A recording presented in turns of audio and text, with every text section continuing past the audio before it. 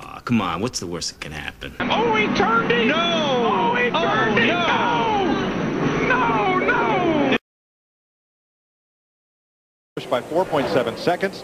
Scott Riggs, 2.5 seconds back of Busch, trying to catch him. Then Todd Bodine, Greg Biffle blasted past Mike Bliss as he and Todd Bodine were in close quarters. Watch this as the defending Busch Series champion in the number 9 comes up against Bodine. Eases him out of the way. Ran up there behind him. You were talking about that earlier. If he's a little bit, well, you've been complaining about being tight, but when he ran up behind him, took the rear downforce away, he definitely got loose then. Well, his front tires are pushing and his back tires are off the ground. That's his problem. And Kevin Harvick, the pole sitter, has fallen out of contention. Matt? 8 laps ago, Kevin Harvick has said the car is just really loose. 2 laps later, he says the car is just bad loose. And then he came on the radio 3 laps ago and said, Butch, I think I've got a tire going down. They told him to come on and hit pit road. If he doesn't, he think he has it right now. He's riding just to try to feel it out. See if indeed he does have a car going down or if it's just the way the race car has changed. To Dick Bergeron. Right now there is one undefeated crew chief on this pit road. He is Cully Barraclaw.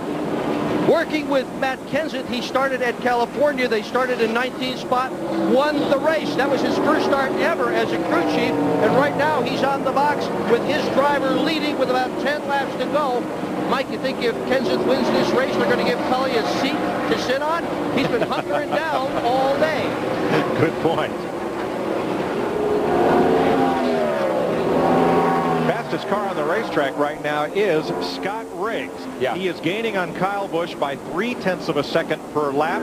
So Darrell, he has enough time to catch him. Yeah, I think he will. The 87 has really gotten loose. I've been watching him off turn 4 here. He's had it crossed up a couple of times, and the 10 is just mowing him down. 9 laps to go. You know, a guy that's having a good run today, he was almost about to go a lap down earlier. Hank Parker Jr. driving for that Chance 2 Motorsports, Teresa Dale Earnhardt Jr. He's sitting there in the 7th position. Remember, he was not even going to run this race. Steve Park was going to run here. Of course, when Steve Park left DEI, they put Hank Parker Jr. in it as we see a battle for 5th right there between Greg Biffle and Mike Bliss in the 20 car. But wasn't even going to run this race, and here he is running in the top 10. Good run for those guys. Well, a bunch of guys have just kind of slipped up on this there. You know, Bliss is up there, and Casey Kane is 8th. There's Ashton Lewis Jr. He's 9th.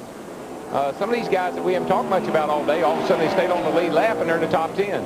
So the Busch Series regulars are in position to take 7 of the top 10 spots. They just paced themselves. I'm going to tell you what, Mike Bliss in that 20 car, this group has come to life. We're riding here with him down the back straightaway. I mean, he's 7th in the points. He had the best car at St. Louis. We talked about that earlier. Ran out of gas on the last lap, finished 3rd at Nazareth. So they are really starting to come on here, that Joe Gibbs Busch car. Kyle Busch has stepped it up. Yeah, he has. He is now quicker than Scott Riggs. He came back down to the bottom of the racetrack, and that really helped him. He was kind of sliding up the hill there for a while. You can see, though, he's really got his hands full. I'm pretty impressed with his car control, because that's all he's using right now, is ability and hanging on to that thing. They put him to the test with 2 right-side tires. Yeah. And he has responded. Laps where he can Whoa, there he is right there, man. I'm telling you, stepped out on there. He's not gaining any ground on Matt Kenseth, but he is holding off Scott Riggs. And behind Riggs Ford is Todd Bodine, who is going to retake the point lead in the Busch Series. Got no cloud cover.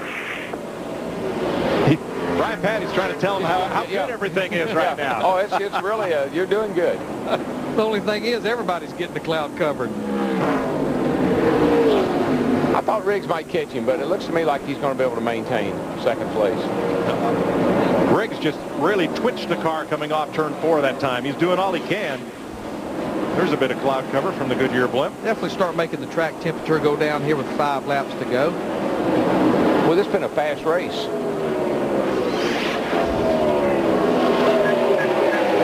Hornaday and Compton, that's the battle for 18th. They are both 1 lap down. Along with Scott Wimmer, 23 car. All these are battling for position. A lot of good cars got lapped early by Michael Waltrip and Kevin Harvick. He made a lot of people's life miserable in that first 100. Oh, trouble. Here we go. Round turn 4. It's Biffle. And through the haze comes Marlin. Marlin. No, it's not the 19. Casey Mears. Right. You know what? I don't think Biffle hit anything. Caution is not out. They have not thrown a caution flag yet. Now, there it is. There it is. We just about got to. All these guys are going to run over each other. I hate it when they do that. The smoke, you know, that smoke really messes you up.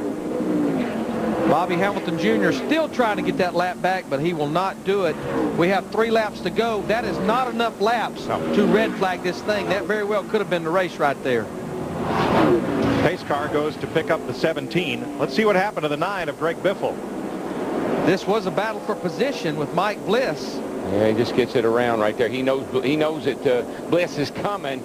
Probably got back in the gas. It's a little too early. But turn 4, I mean, that has been havoc for so many teams here, getting loose and spinning out. We've seen it all day long. We saw it yesterday. And as you'll see in our happy hour show coming up next, 2 of the Roush Winston Cup cars spun at that very same spot during happy hour. Including Greg Biffle. He was one of them. But, Larry, what sun there is and what heat there is soaked into that 3rd and 4th turn.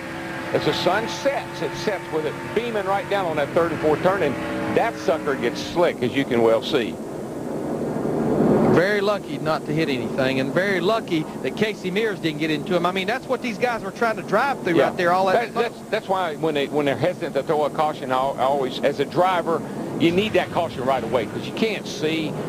If you're going to err on the side of caution. Yeah, you can't see through the smoke, and people are coming to it and surrounded by it, and people slow down. And did he spin out again? Yeah, that was live. Trying to come back around to the pits, the car went around. Well, he's down there on the apron, and the apron's very dirty. There's a lot of trash down there, and there's no grip whatsoever.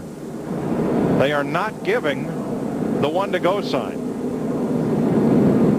Boy, it looked like he locked the rear, like he had too much rear brake on that car as he came down there and just locked the rear tires up and spun around again. Yeah, Mike, that was 2 laps to go, so pretty much if Matt Kenseth can make 2 more laps, 3 miles under caution, he'll win his 2nd race. But how about the man in 2nd place, Dick Berger? Well, Kyle Busch has just come on the radio, Larry, and he said he smells an electrical problem in the car. So Brian Patty, his crew chief, has just told him turn everything off except the radio to talk back and forth between crew chief and driver. Yeah, that's probably all he'll need for the next lap and a half is a radio and ignition. Let me ask you, Darrell, does all that tire smoke smell like electrical smoke? It could. I mean, it could be that. And, you know, if I had a lap and a half to go, I'd just hold my nose. What else you going to do? There's the whole family there. Tom Busch, Good Kurt job, Busch, guys. Good Kyle job Busch. in the pits, Brian, everybody. Kendrick. And heck of a job out there in the car, Kyle. Good job, buddy. Thank you, sir. Appreciate it. Thanks for the opportunity. Ditech.com. 1-800-DITECH-1, Chevrolet, Quaker State GMAC, everybody. Woo! Boy, he's got it down pat early. They grow up so fast. I guarantee you that was tire smoke from you being loose through 3 and 4 all the time.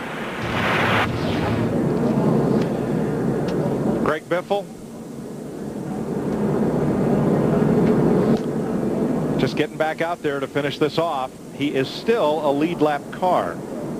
And the white flag and caution will wave together. Matt Kenseth is going to have to come around one more time to score his 2nd win of the season. 2nd at Daytona, lost an engine at Las Vegas, 7th at Texas, and a win at California. Yeah, Greg Biffle was just venting his frustration before he has to get out of that race car.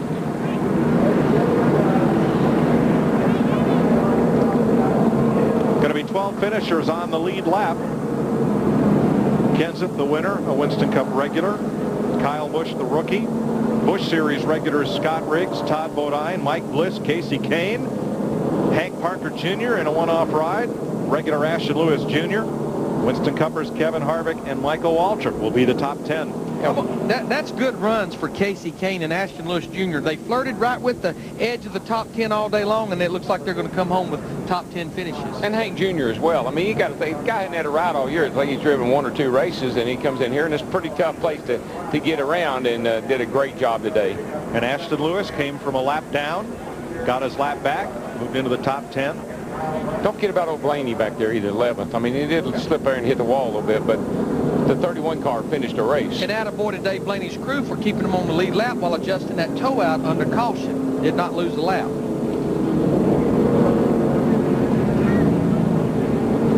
Kyle Busch, best finish in a series debut. in the NASCAR Busch Series with an asterisk. Terry Labonte won here in his first Busch race in 1985, but of course he was already an established Winston Cup star. Don't want to make anybody mad, but that was my car Terry was driving. Was it? Yeah.